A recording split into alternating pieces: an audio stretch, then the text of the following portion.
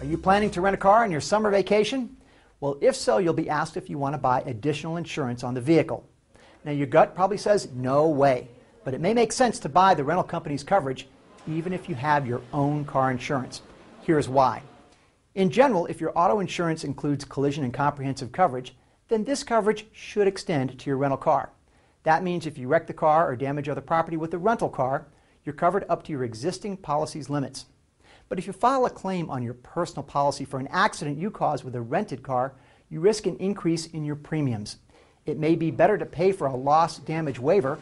That's what the rental companies call their collision coverage for the few days you're on vacation, rather than risk years of higher insurance premiums. Also, in most states, personal car insurance policies do not pay for the rental company's loss of use charges. This is the money a company can charge you for the loss of rental fees it incurs while its car is in the shop for repairs. Another thing to consider, insurance coverage for personal items.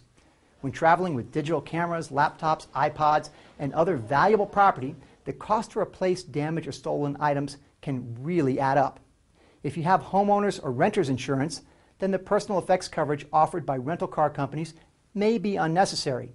But many homeowners have increased their deductibles to $1,000, even $2,500 or more to offset rising insurance rates. If you've done this, remember that only a loss in excess of the deductible will be covered by your existing insurance. Given the relatively low cost of personal effects coverage offered by rental car companies, around $2 a day, this protection may well be worth it.